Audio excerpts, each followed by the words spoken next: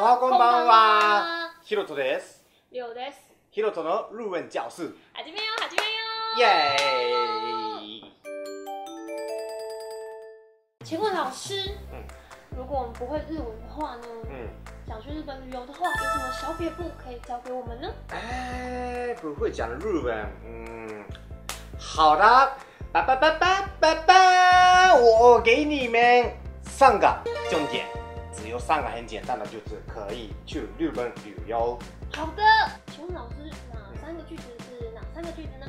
好，第一个是すみません。すみません。すみません就是不好意思。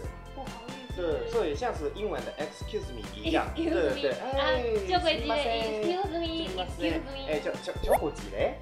对，借过一下啊，对，就很多时候都可以说到不好意思啊，对。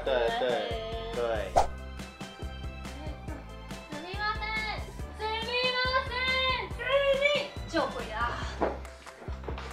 那第2个句子是，好，第2个句子，这样子很好用，お願いします。お願いします。对，比如说像买东西或点菜的时候嘛，我需要这个东西，拜托一下啦。对，就是麻烦这个东西。对，麻烦你拜托。这时候大概可以说お願いします。お願いします。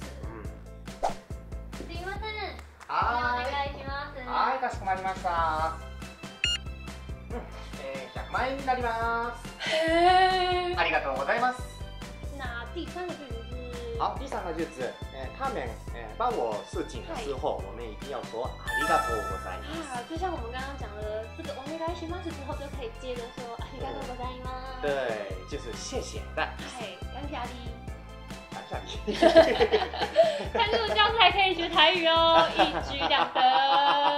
又讲到台语教室。すみません。はい、check inお願いします。はい、かしこまりました。はい、じゃあこちらお部屋のカードです。ありがとうございます。好的，各位同学，把这个句子学起来了吗？学起来吗？不是，我们只要学会这几个句子呢，我们就可以去日本走透透啦。对啊，明天可以去日本旅游。而且善用这句子加上你的身体肢体语言的话，我们汉字也看得懂啦。OK 的，各位同学们，对，我们明天就出发吧。耶！买票好了吗？喜欢我的影片的话呢，别忘了在影片下方按下喜欢，也要订阅我们频道哦。如果你有什么想学的日文的话，也别忘了在留言地方告诉我们。那我要先去日本旅游了，大家下次见啦！我也要去。